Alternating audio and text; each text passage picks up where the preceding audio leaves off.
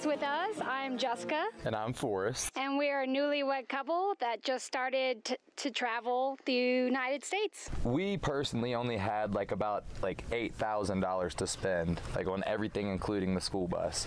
So we pretty much had to reclaim everything that we could find. So anything that my grandma had, my dad had old pallets. We literally had to just pick up every piece of wood, rip it apart, and use it to the best that we could. Even the little scrap pieces of the pallets that we cut, sometimes we had to find a little place for them too, because that's what we had to work with. As you see everything inside starting, in the doorway there, we've got a lot of pallet wood stairs, so everything kind of fills up pallet space. Anything when I was first building, when we were first making our cuts and sanding and staining for the first time ever, we felt like we wanted to use a material that we could find pretty much anywhere in case we had to redo it. So if Raisin will let us inside, we've got our guard dog here keeping post. We'll go ahead and take you on the tour coming on in. Also, we have our 3 dogs with us. We have Raisin, who you already saw. We have Bane, and then our little one, Ezio. We're dog people. We couldn't leave them behind. So that was a very important thing in our build and deciding where things went, was that there was enough room for us to get around the dogs, which we still have trouble with. But even when we had thousands of square feet, they were still underneath our feet. To start off the bus, right at the inside, we've got the skeleton head that I had found in Virginia. So we kind of collect little knickknacks along the way. So I got this deer head that was perfectly sun bleached, so stuck him in the corner there. I wanted to put him on the front of the bus, but she said no, so we found a good spot for him. We've got our wedding cake topper, because this is our honeymoon. We just got married last October, right before Halloween, because we both love Halloween. So we had costume reception. So he was Jack Skellington, and I was Sally, of course. And our whole friends and family went as different people, and this is just our honeymoon now. So the accentuation of that was the best party ever. So we got our little wedding cake topper there, little skeleton brides. Obviously, man's got to have his drive in the hat. So I've got my pretty special hat that I wear to drive the bus, and not the trucker hat that my dad shopped, but. So we've got that, and other than that, we've got a pretty sweet seat that her dad had got me for my birthday. Just online, I searched, captain's chairs, trucker chairs. We just had it shipped down to Virginia from Pennsylvania, and it's worked out so far. To drive the bus kind of feels like driving a 40-foot long 2x4, or if you skateboard and your trucks are too tight, it's just so bouncy. And sometimes if you hit the right bridge, it'll kind of get this flex to it, so it'll just kind of keep bouncing with it after you hit a good bump. So it's a little rough. I dumped the fridge for the second time today, so that's not too bad. In 4,800 miles, I've only dumped it twice. It's because we filled it up too much, so we just can't fill it up to capacity. We have to leave some space in our fridge so it doesn't open up and crash all over. But luckily, because we're inside here and not pulling something behind us, if that happens, I just get up and quickly fix it, and he just keeps rolling and makes sure that he doesn't hit a giant pothole and send me flying somewhere. So the gas mileage kind of really depends on what state we're in, because in Virginia we were only getting 8 miles to the gallon going over the mountains and the hills and stuff like that. Through all of Kansas, we almost got 13 miles per gallon in Kansas. Oklahoma was 12, and Colorado so far I think we're averaging 10. So it kind of varies in gas mileage depending on the hills and I guess the altitude. A little less oxygen, a little more fuel. And we can only go 55 because it's governed at that.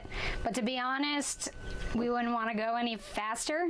I want to see this because place. It might, and it would throw our fridge open way more and throw stuff off. True. If we take corners too sharp. Mm-hmm. But slow ride, take it easy, smell some roses. We've got the 7.3 International Turbo Diesel with the Allison transmission. I'm not exactly sure what the model transmission is, but we got big old V8 turbo. Seems like it does pretty solid. We bought it with 173,000 miles on it. For the chalkboard in the front, we were going to make that into more storage, but that was the end of the build, and we were just really tired of doing anything. And turns out we had enough storage in the end, but I was a teacher and I love artsy stuff, and decided to just put it as a chalkboard and write whatever we want. Right now it says home is where you park it, and I'm thinking putting in smaller lettering each state we go to. Like I'll put Texas up there and Colorado and Oklahoma. But for the conventions, I would erase it and then write the convention like welcome and our YouTube and Facebook information, because it was just right in the front and easy to find. And then the outdoor chalkboard just stays as that because the material is different, so the chalkboard doesn't work as much. It doesn't erase all the way. So that just stays the way it is. The main chalkboard part changes as we go. Yeah, it was a trial and error, but I think we figured it out. We were thinking it was going to take between 4 to 6 months, and it took exactly 6 months. But we had the time constraint of we had to be in San Antonio, Texas on June 4th for our solar sponsors, Mission Solar. So to be honest, if we didn't have that time constraint, it probably would have gone further because we wouldn't have been in such a rush at the end. And we still have little things here and there. We still have to put in some curtains and stuff, but the main build was done in 6 months. So, and that definitely includes like all the heartaches of trying to deal with like plumbing and setting up the water tank and the water pump and obtaining a water tank. And we ended up getting it out of like an abandoned RV. So we were just heading to a friend's house, and like on the side of the road, like literally just saw an abandoned RV. So being the redneck I am, I like ran up and just knocked on the door, and I was like, "What you got going with that RV?" And apparently he's like knew my father forever, so he said we looked a lot alike, and he wanted $50 for the tank, and I meant to give him the $50. I really did. You just forgot. He told me, like, I kept calling him, like, he didn't answer until, like, 3 days before, and it's like $50, and I was like, yeah, sure.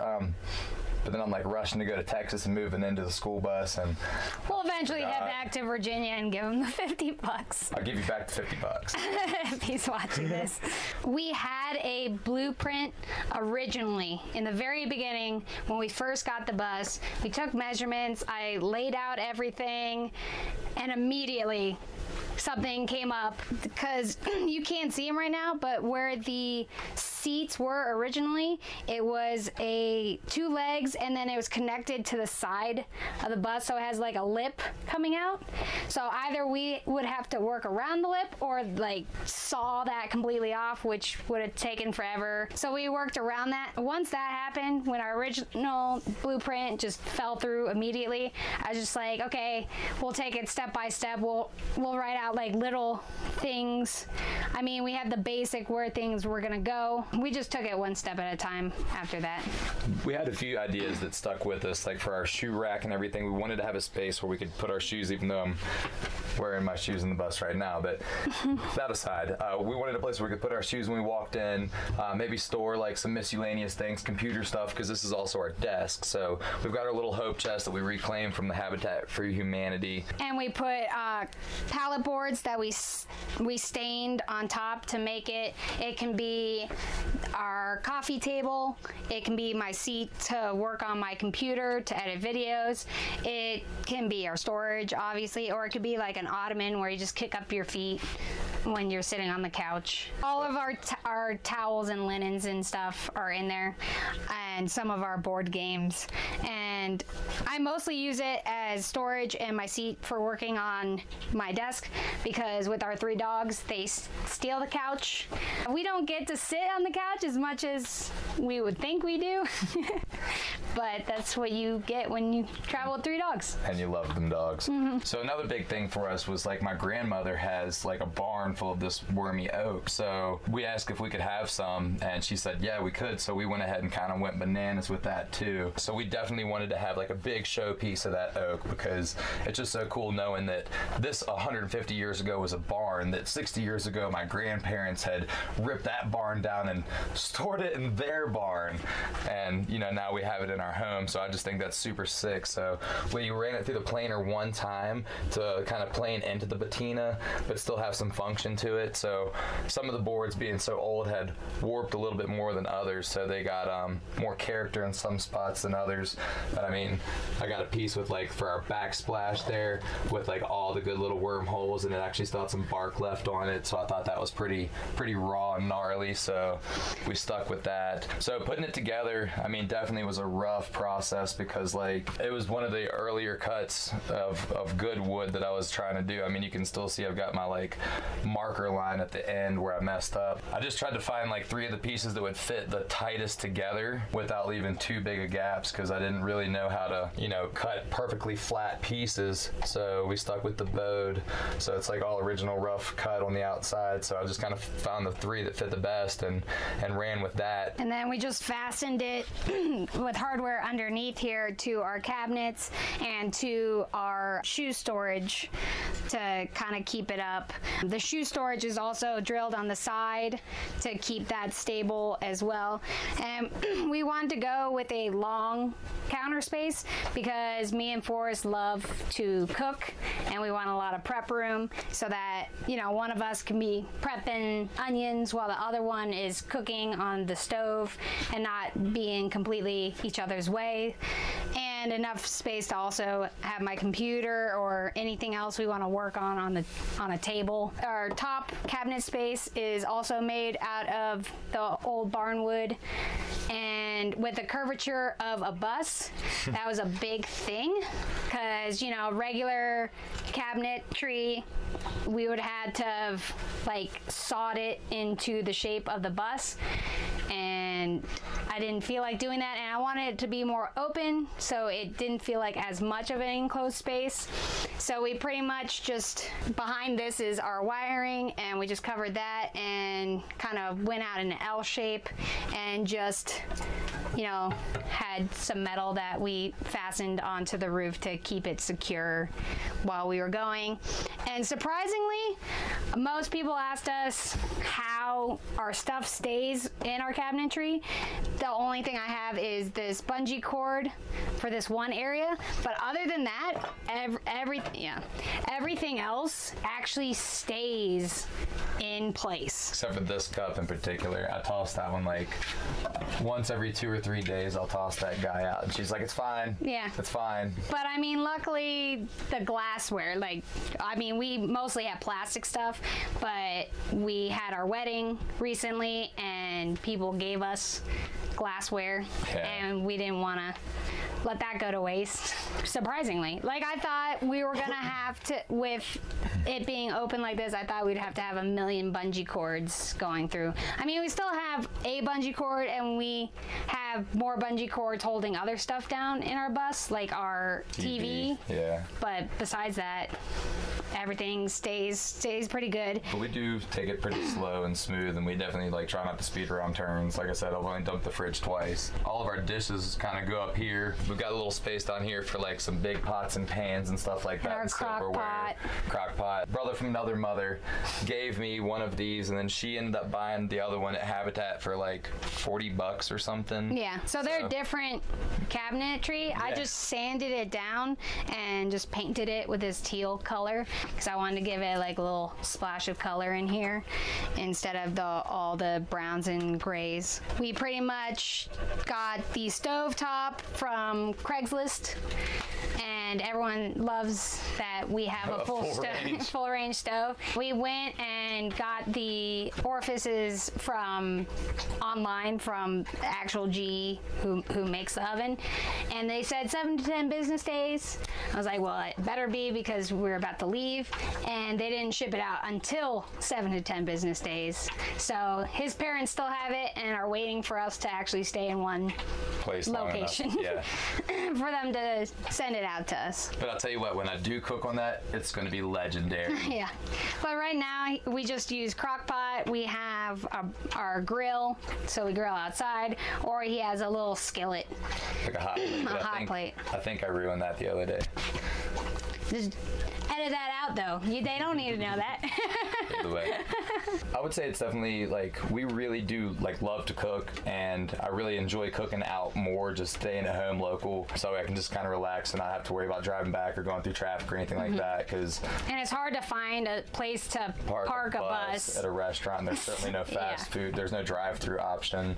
Yeah. So, like, just for sheer planning and just for sheer like comfort for us and the dogs, might as well just grill out. Except for now, we're like in the middle of a super fire drought, so no chance of grilling. All right, with the floor, because my husband's 6 foot, and we didn't have enough time to do a roof raise or the capabilities, we just went with the height of the original bus. So we had to plan to not take up too much with our subflooring.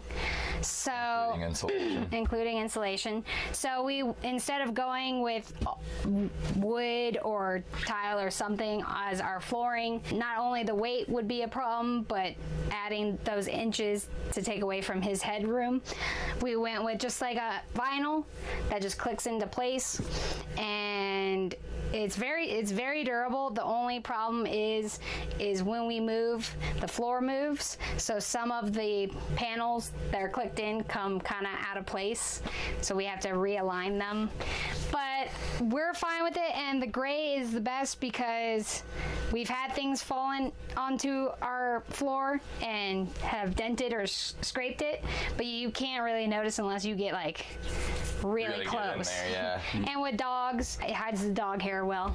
I mean, we do sweep like all the time anyway, but at least, you know, if we don't feel like sweeping, it won't be as noticeable as if it was like white. I guess the other thing to talk about is we do actually have 2 different electric circuits running it. We did all the lighting's on right now. I ran off the 12-volt system off the school bus because it had like the little dome lights. So I even just left the same button up there so we can flick that to get that light going. But we've also got like on the solar, we've got these little guys, lanterns. Just kind of like little lanterns, which that is one thing I would have done different on this one. Is I've hit my head already 4 times on there, and actually kind of bled a little bit. Like I cut myself on that thing a lot. So headroom is very important. Just think where you're gonna fall when you build something.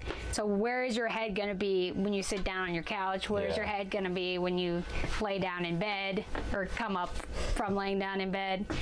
You just gotta think.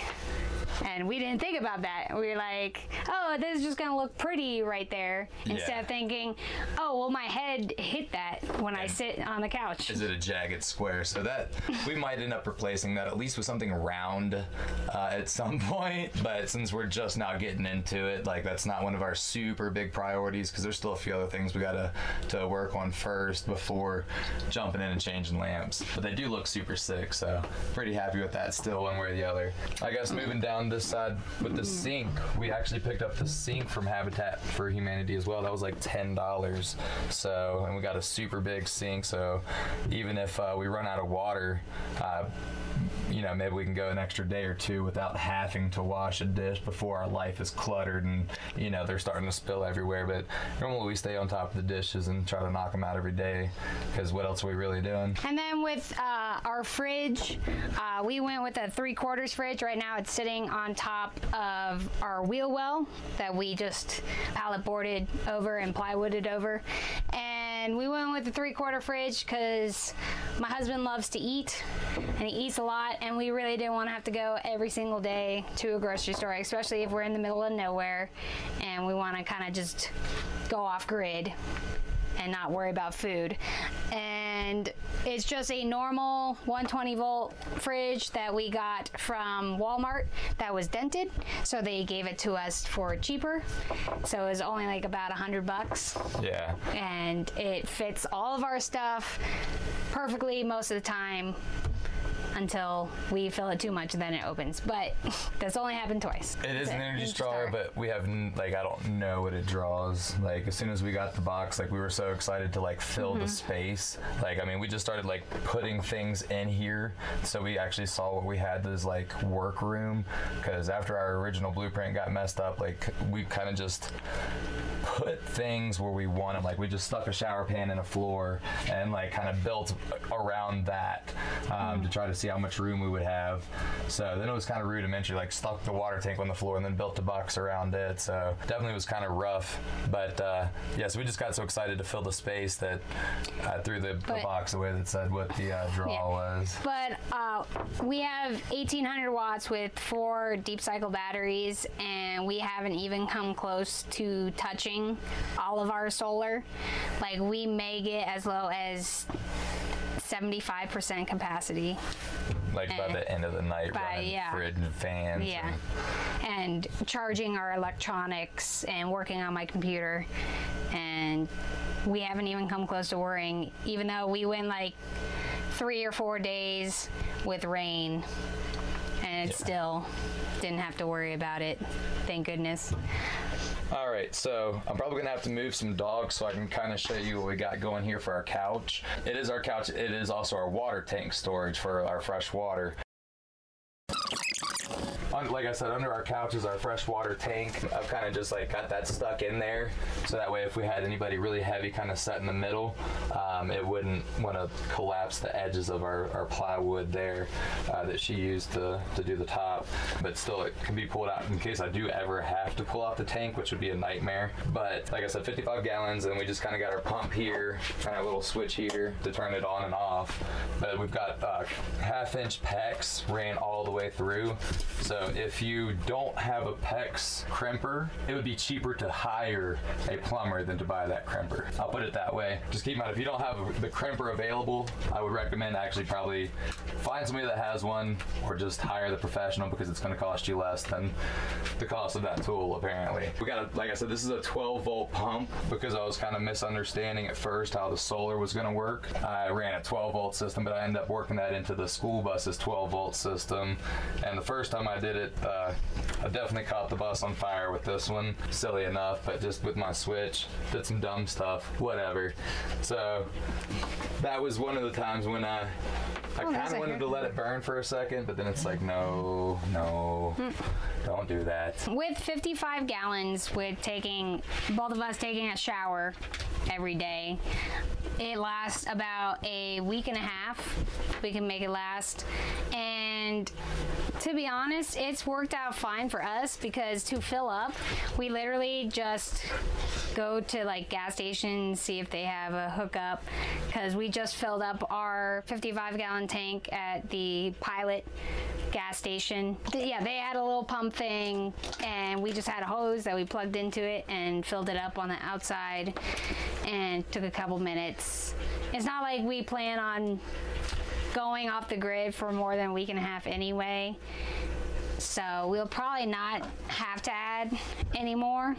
I don't think so. The way that I got the water to come in is like pretty crude, but I think that people might appreciate something like that. So to plumb the water into the tank, I wasn't exactly sure how to do it, and when I first like stuffed the tank up trying to get as like much space as possible with the couch and everything, so we could have like room for our wood stove, and more importantly, its firebox, I was running into problems getting the hose in there, so I just kind of like stuffed that 90-degree bend in there and put a whole bunch of hose clamps on it, and so far it seems to be working pretty solid. So, and I also put the little vent tube there so that way it could breathe when I'm trying to fill it up, instead of just like always trying to like backsplash or anything weird like that.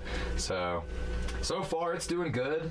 I know a lot of people like strap theirs down. Built the box around it. We didn't really strap anything down there because we literally like built it tight. So hoping that it'll hold. So this is our little wood stove area. We plan to just kind of plumb that out through the window there on a 90-degree angle. Once it gets cooler and we actually need it, but since it's summer, it's just storage right now. So with the metal though for this, that was another one of the sponsorships with Metal Buildings Incorporated. Whole metal man came through and he hooked us up with the metal for that. Just copper penny. Copper penny. So yeah, over the fireboard stuff. Fireboards. So that's completely fireboard blocked in. So hopefully it'll be actually fireproof. That, and the metal itself is like an hour firewall. It's a 2-hour firewall. 2-hour firewall.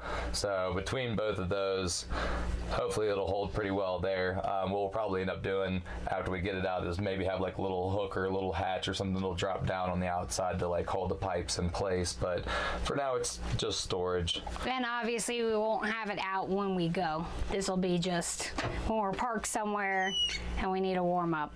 But over our fireplace, we have a painting that was given to Forrest for his birthday from a friend in Virginia that we just hung up because it's kind of hard to have artwork and stuff in a moving vehicle. So we had to strap it down there nice and tight.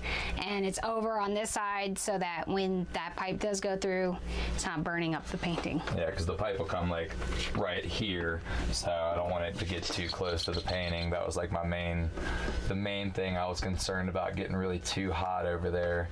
So hopefully that'll still work out, but we'll definitely monitor it really close the first few real burns. So with the bathroom, like we did a composting toilet basically with a separator there. We found it to be a little bit easier though.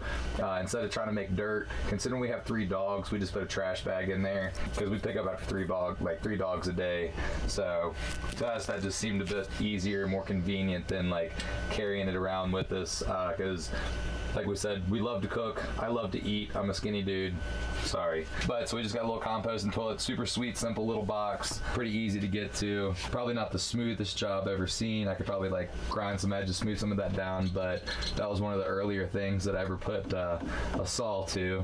So not too shabby that. And in the shower, we've got the waterproof board, and then it's got this coating. I can't remember what the stuff was called, but like a waterproof coating, and then the metal coat. So it kind of, hopefully it'll be sealed pretty good. And then we've just got the shower pan.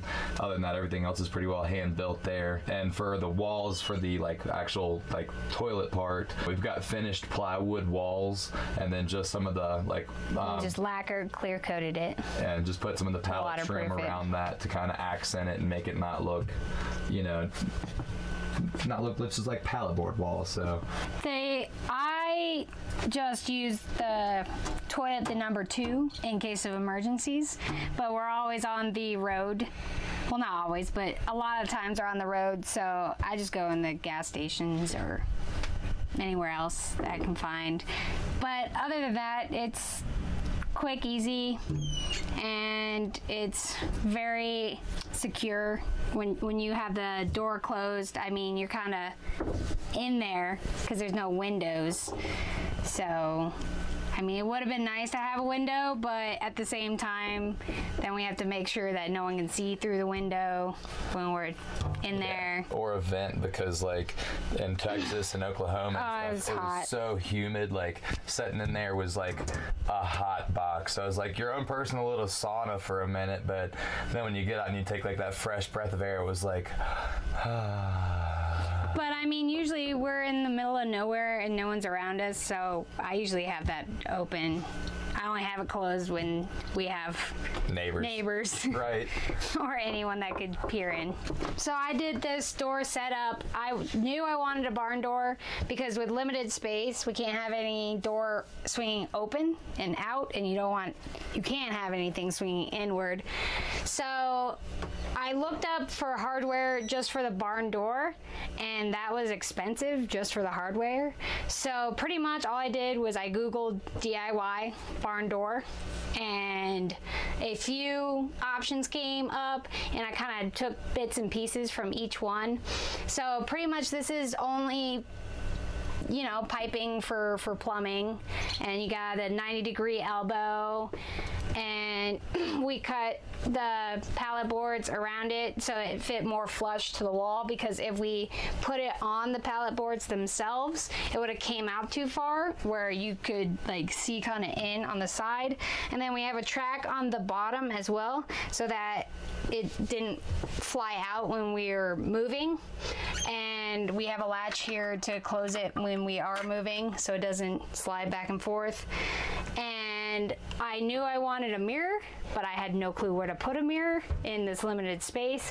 So pretty much I just adhered a full-length mirror that I just got from Home Depot. I adhered the mirror on this with the liquid nails adhesive you get at Home Depot or Lowe's or that, and it's like any other adhesive. It comes in like that tube that you have the gun with, and I just made sure I got it nice and stuck on there so that we didn't have 7 years of bad luck when the mirror shattered. Whole outside of our bathroom area is all pallet boards that we've gotten from his father's shop, because he has a metal shop and it just comes on pallet boards, and Forrest would rip them up.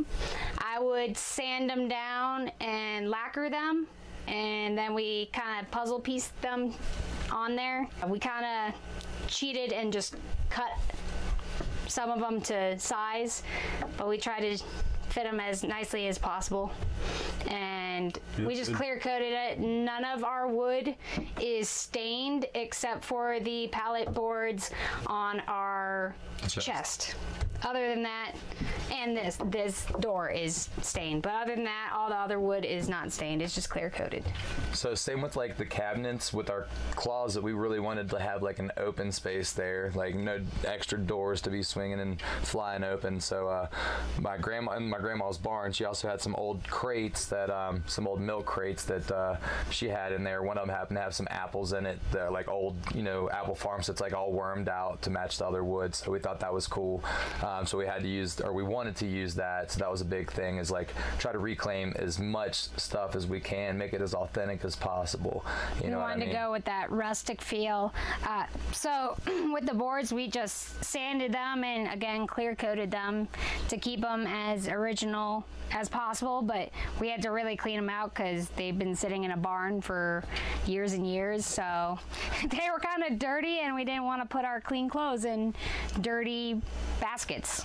So that was definitely a thing for us. And like I said, above our closet as well as our pantry and our or below is the wheel wells. So we didn't really know how to work with the rounded area there, so we just kind of built up a little platform to try to give us a flat spot to work with. So we kind of used that for the height of the fridge and everything, and the height of our pantry versus the height of our closet there. So we kind of had to use everything that we were given to work with the school bus as a build. And this is literally the only thing that stayed the same from the original blueprints was what was going over the wheel wells. Right. We knew we wanted our closet and our fridge and our kitchen cabinetry. Can you kind of talk how this kitchen works? Do you guys share this space right here?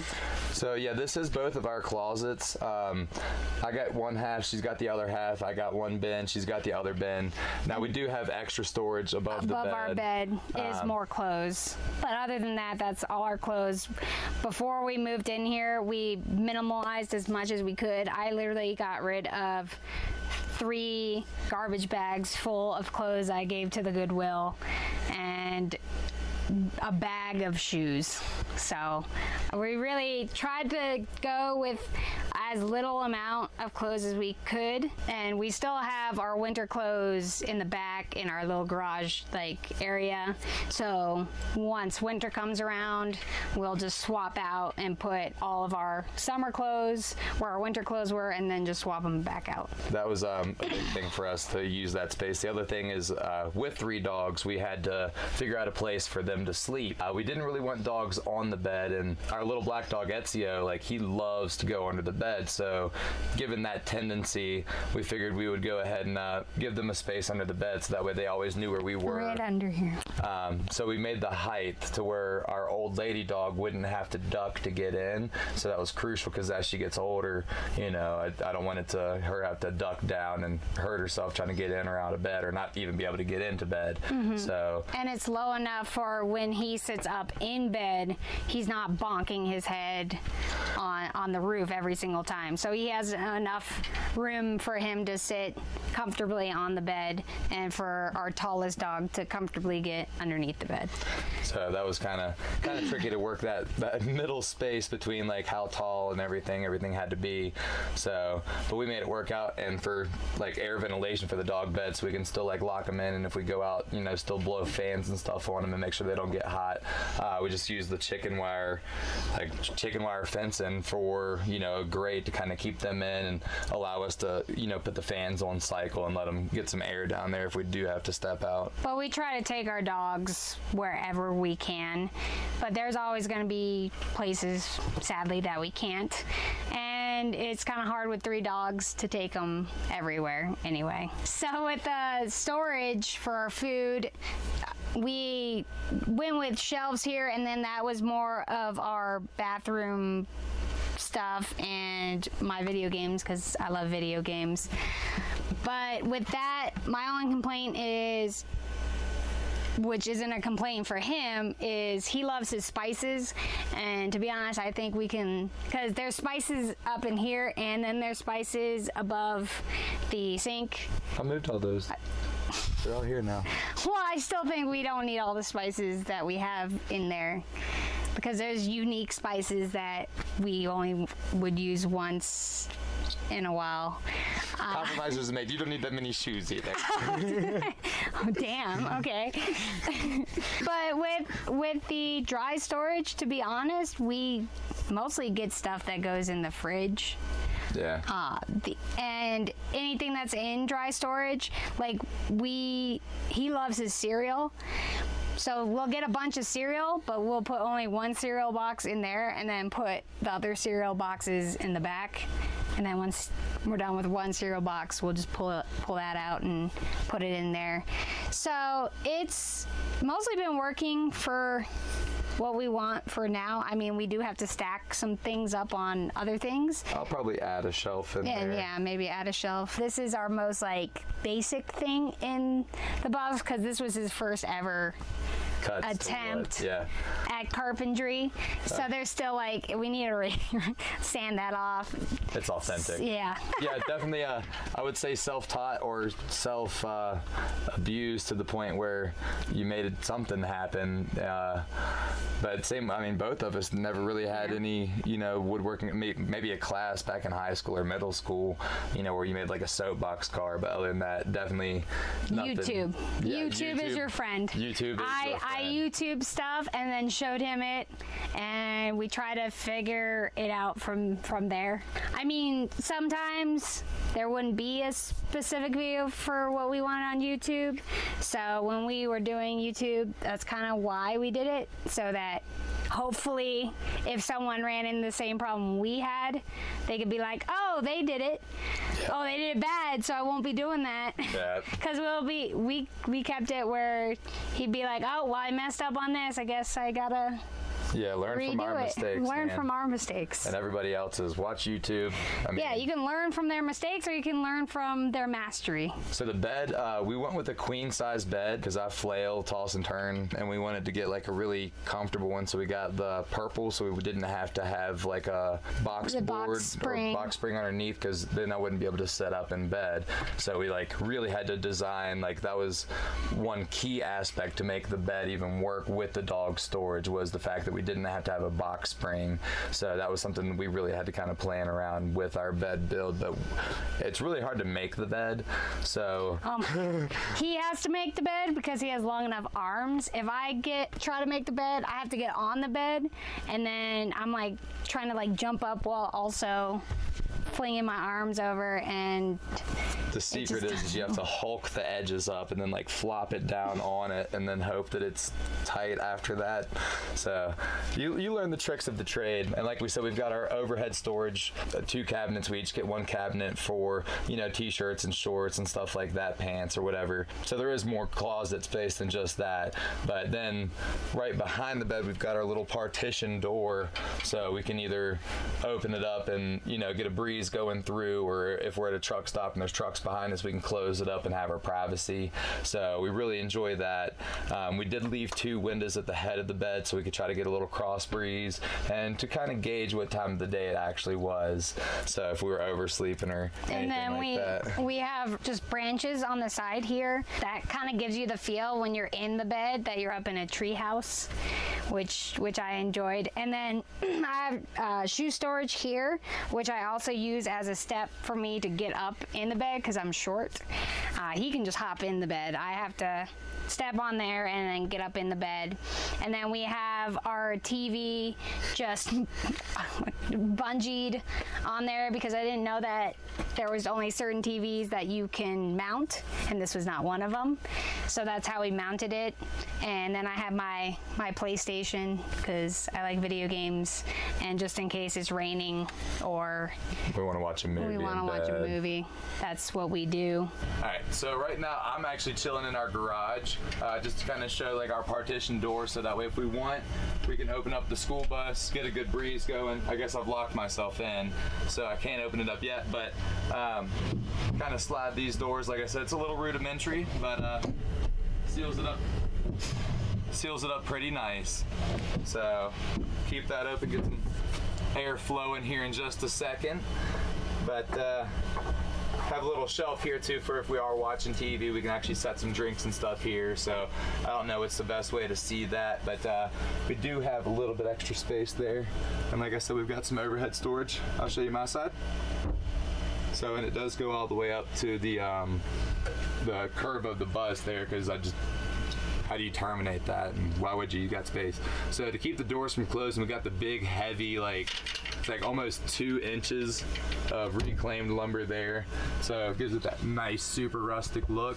And so far it's so heavy it hasn't even opened, but we need to find a way to like hook it to the ceiling, because when she's putting her clothes in, she has to hold that up for 5-10 minutes, and that can be kind of cumbersome. So that's one thing we'll definitely add to, is some clips there for her to hold that up. Well, now that we've done the inside of the bus, guys, why don't we go ahead and head on outside? So if somebody wants to let me out of the back here, and we'll take the tour.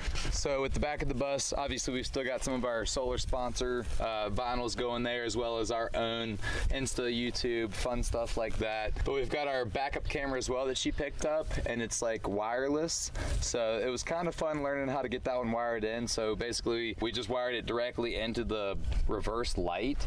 I did mess up the other day and I pulled that wire out with my bicycle because it's kind of an exposed wire at this point. So I just redid that. But originally that antenna was on top of the bus. But coming through Virginia, we hit some trees and some low clearance, and it definitely relocated it. Thank God it's a magnet, and that's just where it decided to stick. So. And it's been working there, so why move it? Yeah, if it ain't broke, don't fix it. But other than that, it's basically our garage back here. So, and our dog food storage. So. We've also got our solar bank and everything. We keep our garden hose here so we can fill up quick if we do get to a pump, a water pump or anything. Keep all the dog food, dog bowls, all of our fishing gear, chainsaw, winter clothes. We do keep our laundry hamper back here, just that way when you get up in the morning, whatever, open it up, throw them in the hamper. So we've also got other stuff up under the bed, so a whole half of up under the bed is still more storage. We put our lawn chairs and bicycle parts and tools, miscellaneous things. That's our garage stuff, extra paint, whatever. The idea behind the garage in the back, I mean, we YouTubed 100 other people's builds and had seen that as a pretty good idea. And being a mechanic and, you know, trying to be a handyman, I needed to have my tools, especially to try to make money on the road. So I figured a garage was best. That, and we could kind of separate, you know, the living situation from, you know, just a bulk storage to kind of not have to have everything stored everywhere, winter stuff. So it just seemed like the best idea for us. That, and with the solar bank, just to kind of have like a little bit of a separation wall between all the noise that goes on with like the inverter and charge protector and stuff like that. So that kind of helped. We only have a 1,000-watt inverter, and that's definitely one thing that I think will definitely end up changing out in the future, because we make way more power than we can even use. And several times I've popped the inverter every time I try to use the hot plate, you know, trying to test it. So at certain times I wish we had went bigger, but with our budget, that's like really all that we could get. That was pretty much one thing we would change there. But for right now, our battery bank is 4 deep cycle 12-volt batteries ran in series parallel, so we're putting out 24 volts. So that seems to power, you know, everything throughout the day and the night pretty solid. And with as much solar on the roof as we have and as little power as we can actually use at a time because of our inverter, no matter how much power we use at night, by noon we're already back to floating, so, you know, not even using any power essentially. But basically I've got a really rudimentary system, so that way we could still plug into shore power. So I've put all of the outlets, I wired them to here, so that way that's wired to this extension cord, which feeds into the hot side of the inverter. So that way all I have to do if I want to go to shore power is I just unhook that plug, and then I connect to this plug-in on the outside of the school bus, which I'll show you here in just a second. And that way that plug-in back feeds all of my outlets with power, and my solar is still charging my batteries without touching the battery bank. So I'm not using any of that power. I can just store up. So if I do drain them down, whatever, you know, I can back feed and store it up. But so far we've never had to plug up, because like I said, we're making more power than we can use. With the solar panel itself, we've got them set up in 2 different circuits, and we've got 900 watts on one and we've got 900 watts on the other. So each one of my fuses here is a separate set of panels, so that way if I do have like a problem, I can hopefully kind of troubleshoot it by cutting one, checking my output, cutting the other, checking the output. So kind of separate the 2 sets of systems, so that way hopefully I can find out, you know, what's going on. Then I've just got the inverter and then the batteries lined in on 80 amp and 100 amps. So the solar panels are only 15, so hopefully that'll handle if we do go up to a bigger inverter. The outlet I was telling you about here is put into the little kind of watertight box, so hopefully it'll never like, you know, get water into it. I guess I had put a GFI in here at first, and I was blowing the GFI in my inverter before I had realized that I didn't need to hook it up that way. So I should actually probably put a GFI plug out here, but I ended up putting the standard house plug because it wouldn't work in the first way that I tried. So this is another thing I would change, or I probably will end up changing, but the box is staying no matter what, because that's a hole that I cut and sealed to the bus. And so that's kind of a permanent fixture, but it works, but it could be a little bit more protected. So then we move around not too far to the little storage boxes here. This is just where I keep like the charcoal, the grill head, starter fluid, hatchet, you know, the fun stuff, a little shovel to dig a little fire pit, whatever we got to work with to try to make starting the fire and food happen. But so since our propane isn't hooked up at the moment, we've been grilling out a lot. Obviously we won't be doing it here, but like I said, that's mainly how we've been cooking, or like on the hot plate or the crock pot has been working pretty well for us. But we've been doing fine with that so far. I mean, we'll probably get the stove hooked up in like a few weeks, so no worries there. But a little further up, we've got just a storage bin, which actually I guess is locked, but there's just firewood in there. So in case we had to make another fire, that's all that's in that bin is just firewood. The sweet propane. Now, my dad had some like spare metal laying around his house or his shop.